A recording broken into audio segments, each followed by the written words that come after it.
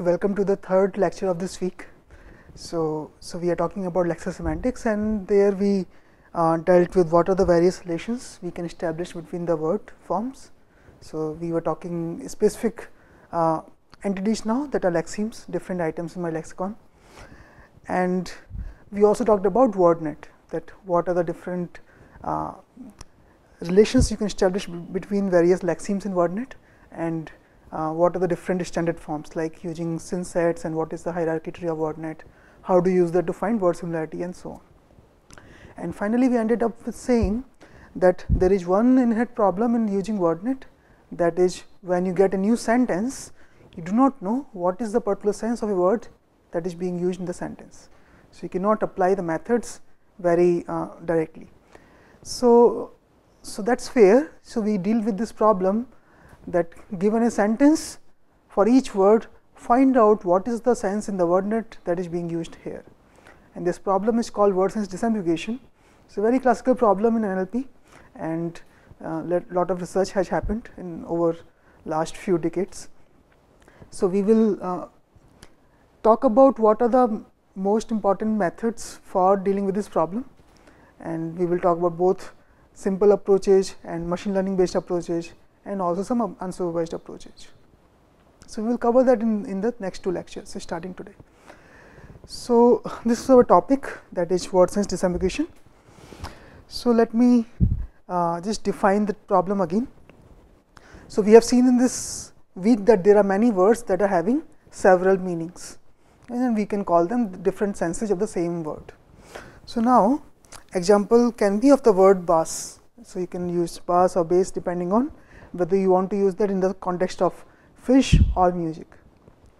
Now the problem is, whenever you are given this word, are we talking about music or fish? Okay, so let's see these two sentences here. The first sentence is, an electric guitar and bass player stand off to one side, not really part of the scene, just as a sort of note to gringo expectations perhaps. And this is one sentence, and the second sentence is talking about some stripped bass in Lake Mead, were too skinny. So now the same word is being used in both the sentences, and I have to find out whether the word is being used in the sense of fish or music. Now once you see these sentences, how do you find out that what is the meaning of this word in the sentence? You will try to look around the context, in what context this word is being talked about. Accordingly, you will choose one sense over another one. Now this whole the field of word sense disambiguation, so this deals with this problem, that so I have to find out the sense of the word depending on the context. Now how can I do that computationally? So we can define the task of disambiguation, that is to determine which of the senses of an ambiguous word is invoked in a particular use of a word. So we say we are doing this problem only for the ambiguous words, when a word has more than one sensage. In a particular use of that word, what is the sense that has been used? Now and as you can see, we will deal with this problem by looking at the context of the word's use. So now how exactly we do that? There are many different algorithms that handle this problem. So there are approaches based on they are knowledge based approaches that use different overlap based methods for handling that. Then there are some machine learning based approaches. They use supervised approaches, unsupervised approaches, and semi supervised approaches, and also there are some hybrid approaches. And in the literature there are a lot of different methods for solving this problem. Now what we will do, we will talk about some very basic methods, so that you have the intuition with you that what are the different features, what are different methods you can apply for word sense disambiguation. So now starting with the knowledge based approaches. So there are some sort of overlap based approaches. They try to use some sort of overlap.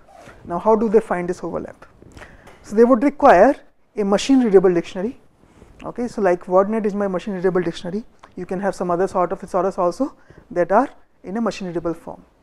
So by machine readable I mean, so all the entries and all the information is such that you can easily access that and you can make use of that.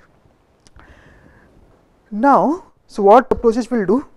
They will try to find the overlap between the features of different senses of an ambiguous word that is, they will call it sense bag, and the features of the word in its context, and they will call it as the context bag, and they will try to measure the overlap. So now just to explain this idea, let us see, I am having a sentence S that contains some words W1 to Wn, and the word Wi can be used in two senses, Wi prime and Wi double prime. It's sense 1, sense 2. Okay. Now, in this sentence, this word Wi would be used only for one sense, and that is what we are assuming. This will be true in most of the cases, unless the speaker himself wants to imply two different meanings of the same word. So, we will say in general for this word Wi, we would have only one sense. So, now I want to find out, depending on this context, whether sense 1 should be taken or sense 2 should be taken. So, idea would be, for each sense I will construct a sense bag, okay, and we will see how do we construct a sense bag. So, I will have a, so this I will convert that to a sense bag 1, and this I will convert to sense bag 2. Now, looking at the context, that is, you can think of all the words that are coming in the sentence other than this word, I will construct a context bag. Now, I will try to find out what is the overlap between context bag and sense bag 1, and what is the overlap here, okay, and I will take the answer as the one sense that is having the highest overlap. And this is to explain that simply. I have various senses, let us construct the sense bags, construct a context bag, take the overlap, take the sense with the maximum overlap. Now, to construct these sense bags and context bag, you will use various features that are provided in the dictionary that you have. So, features could be like, what are the sense definitions that I am having, what are the example sentences that are provided, different hyponyms and so on, and any other criteria that you can use from the dictionary, and you will use that to construct both the sense bags and the context bag, take the one with the maximum overlap. Now, let us take a simple example or an actual algorithm that does that. So, we have less algorithm. So, we talked about this algorithm in the previous lecture also for a different case, when we wanted to find out what is the similarity between two different senses. Now, suppose I want to use this less algorithm for the purpose of word sense disambiguation. So, what it does? So, it constructs the sense bags and context bag, and how are they constructed?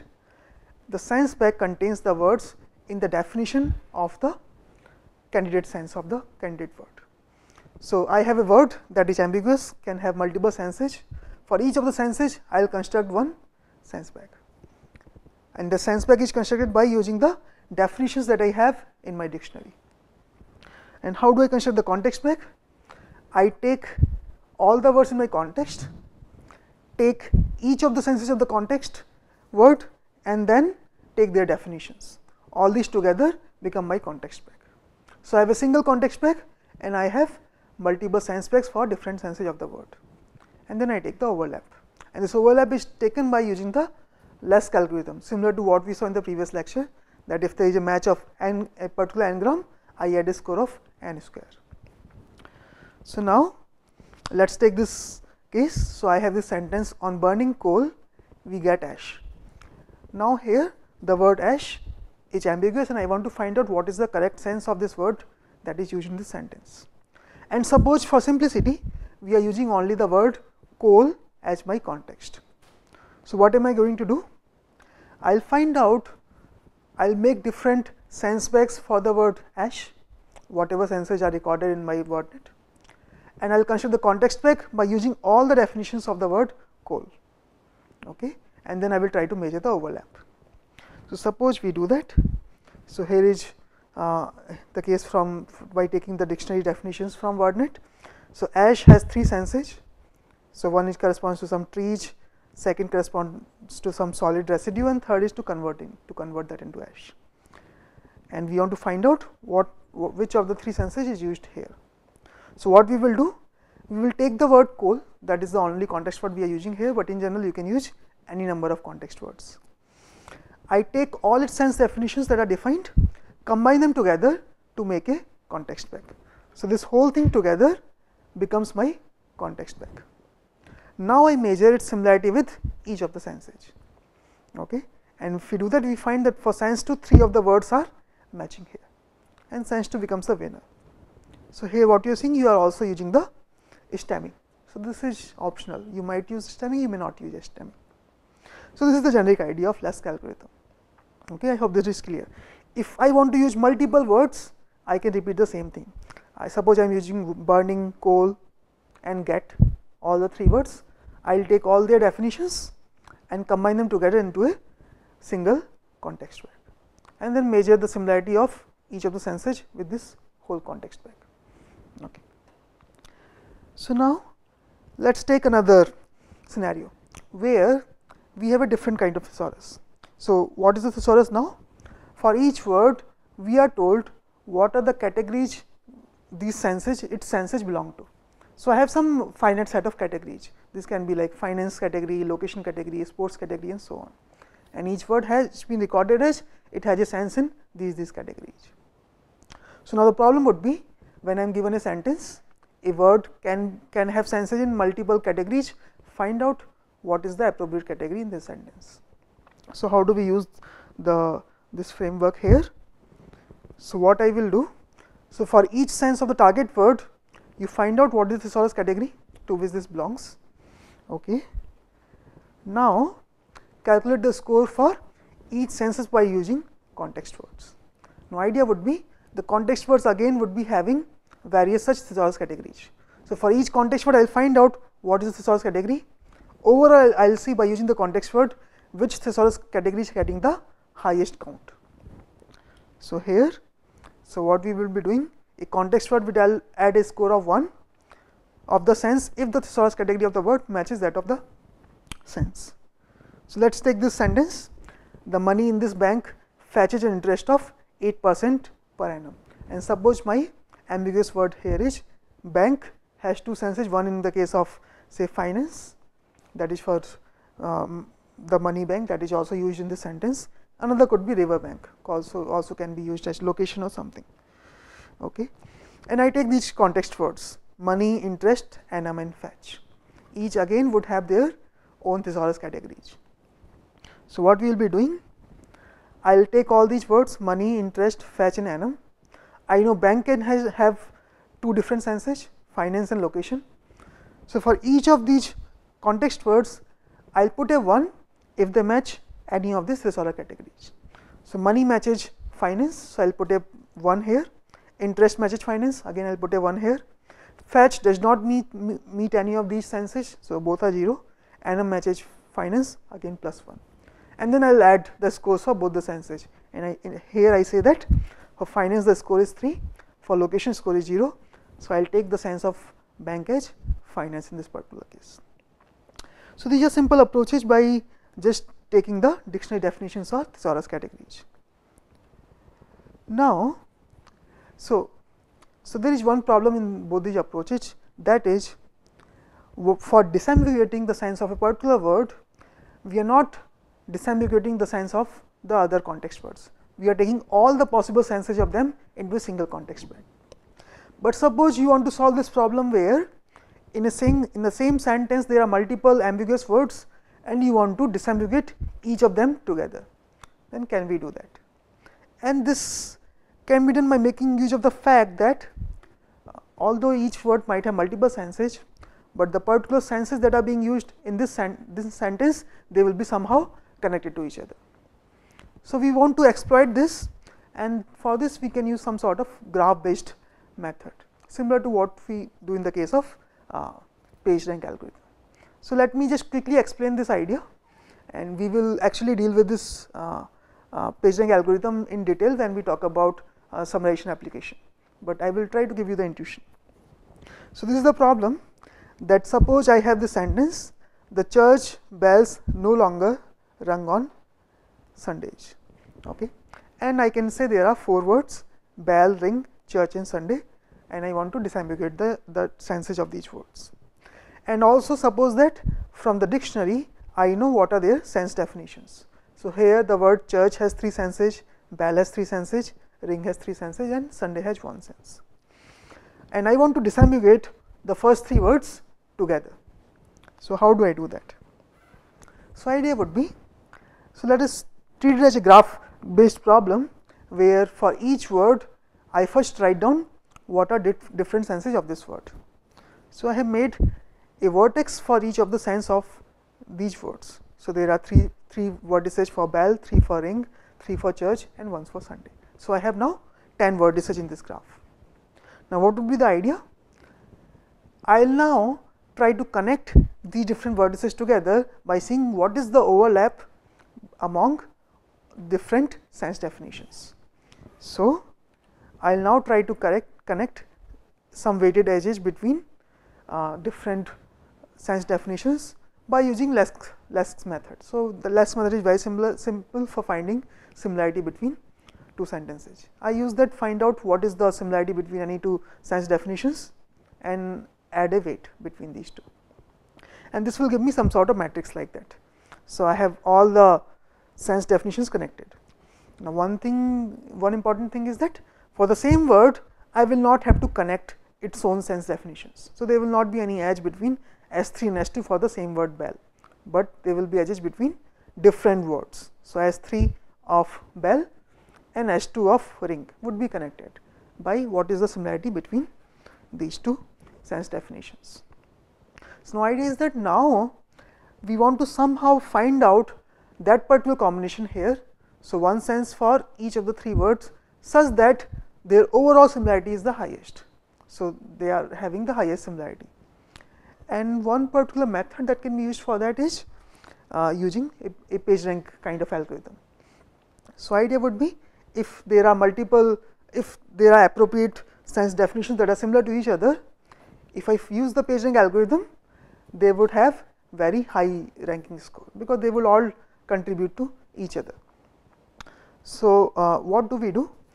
So for this graph, once we have all the vertices, we have all the edge weights also, we treat it as a problem as if we are finding the page rank for each vertex of this graph. And to give you simple intuition, so now what would we have? So we have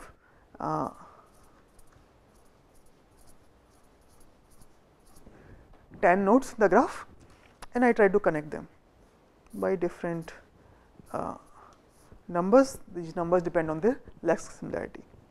Now once I have this, so I want to compute the page rank scores for each node.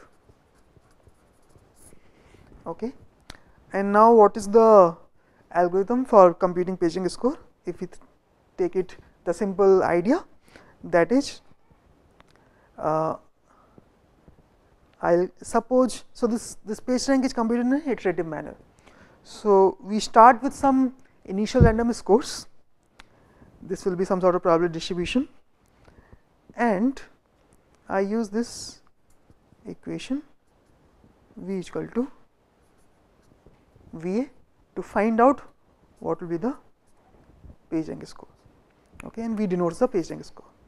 And how do we actually come up with this score? You start with some initial V0 and then keep on multiplying A square, A cube until it converges, and that becomes your page rank score. Okay. So we will talk about this algorithm in detail later, and for now you can just quickly have a look at what is the page rank algorithm. But the idea would be, once we do all that, we will find one page rank score for each node, and the nodes that are having a lot of connections with other nodes and with high in degree connection will be given a higher page rank score. So if suppose this node is connected to multiple sense definitions, it is connected to this sense definition, this sense definition, and this sense definition, that means this might be one of the important senses in this for this particular word. An idea would be to find out for each word one sense that is having the highest connections, and this would be someone that will get a high page rank score.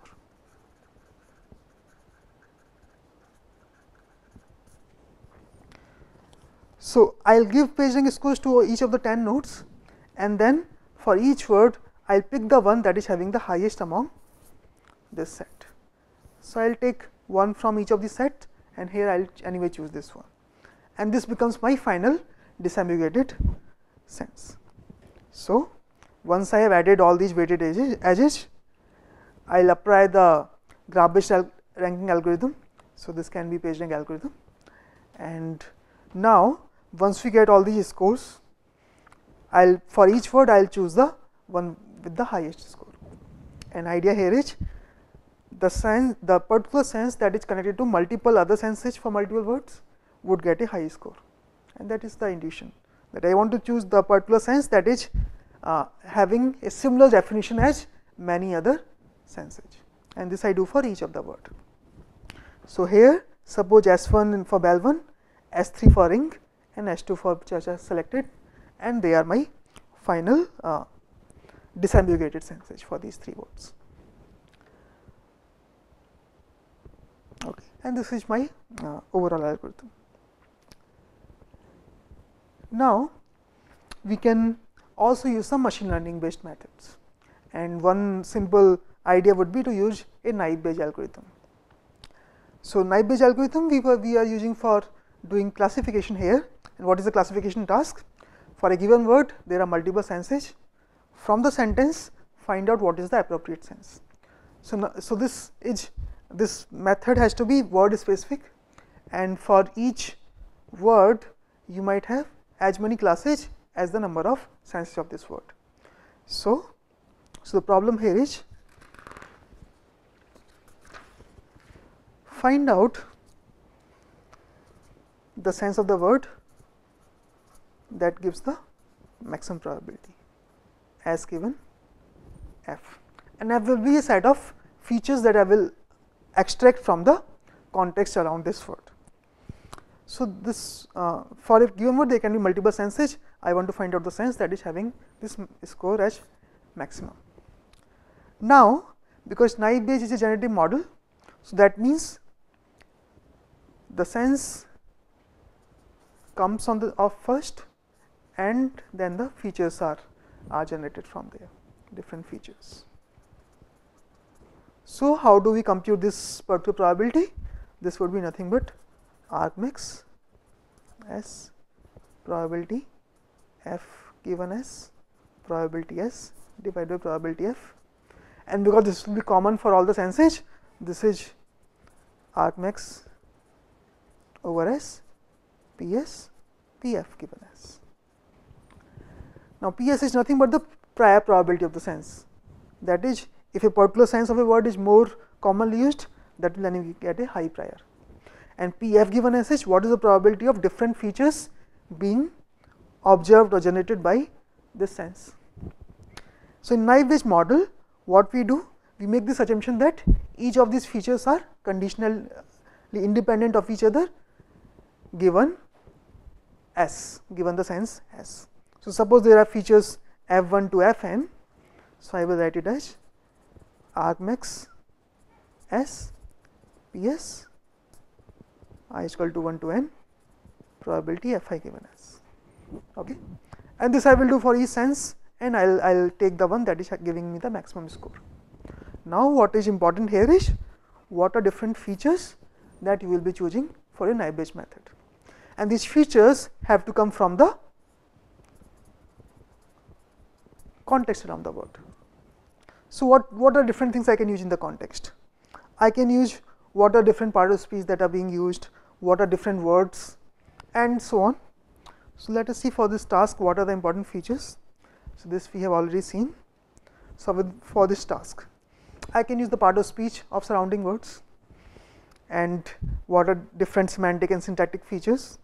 I can use co-occurrence factor, that is what are the different other words this sense is used with, and then I can use this collocation vector, that is what are in general the next word, next to next word, previous to previous word, and their part of speech tags when the word is used in this particular sense.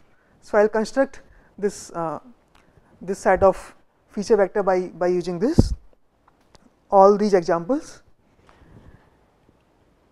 and the two parameters of my model, that is the prior probability of the sense and the probability of feature given the sense, can be computed from my corpus by using simply maximum likelihood estimate.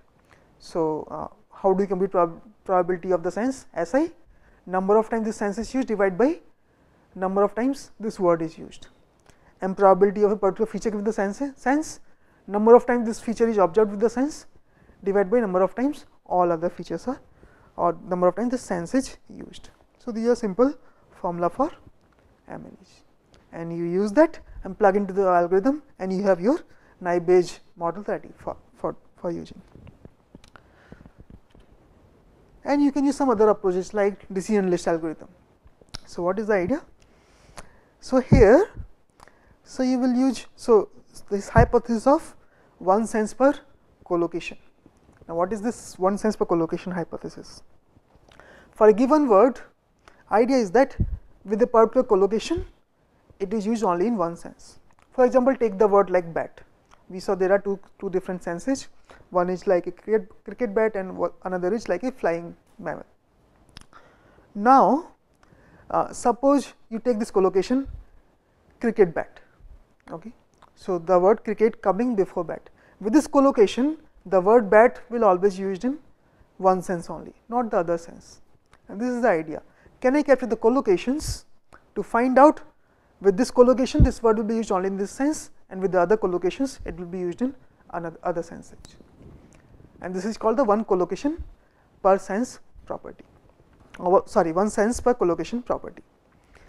And so, how do I start about getting these set of collocations for a ambiguous word?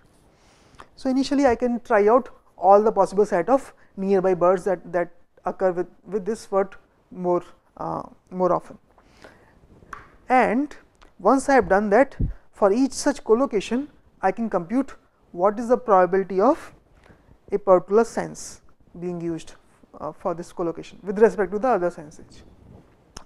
Now, take the simple case where the word has only two senses, sense A and sense B. So, for a given collocation, I will find out what is the probability of sense A given the collocation, and what is the probability of sense B given this collocation. Now, question is, once I have found both these numbers, what will be a function that will tell me how good this collocation is? Now, this collocation would be good if one of these probability is high and another probability is quite low. So, collocation indicates sense A if this probability divided by this probability is high, and it will indicate sense B if the inverse of that is high. And this simple measure we use to find out what collocations for a word are more important than others. So, this, and I take a log of this, and this is called the log likelihood ratio. Log of probability of sense A given the collocation I divided by probability of sense B given collocation I, and then higher log likelihood means more evidence. So, what I will do for different collocations that I have extended for the word, these can be some simple words that occur a lot with this word in different context. I will compute these log likelihood scores, and then I will arrange them in their decreasing order, okay, and this will give me the decision list. So, now, here is an example.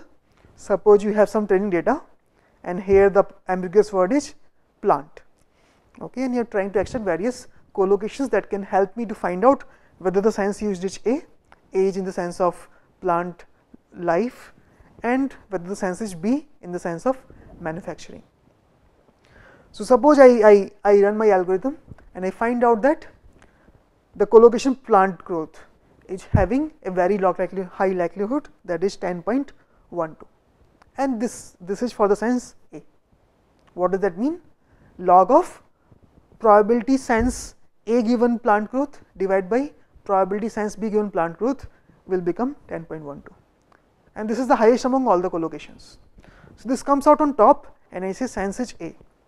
Suppose similarly the second collocation is if the word car occurs in plus minus k words around this ambiguous word plant, then the sense would be B, and this has a log likelihood of 9.68 and so on. Okay. And so, with each likelihood I have a sense. Now, once I have that, I can use it directly as my decision list classifier. So, what I will do at run time, whenever I am given the sentence, I will find out if this collocation is present, plant growth. If this is present, sense is A. If not, whether the word car occurs in plus minus k words around plant, if so, sense is B. If not, if plant height occurs, sense is A, and so on. So, when I get a sentence at runtime like pluck in flowers affects plant growth, I will take this sentence and run it through this decision list classifier, and accordingly wherever I find a match, I immediately provide the sense and I stop. Now, one thing you have to be careful here with these numbers. So, remember the in formula we have a probability term in the denominator, and it can also be 0 in some cases. So, you might have to use some sort of a smoothing. You can use add-1 smoothing or some other smoothing method for that.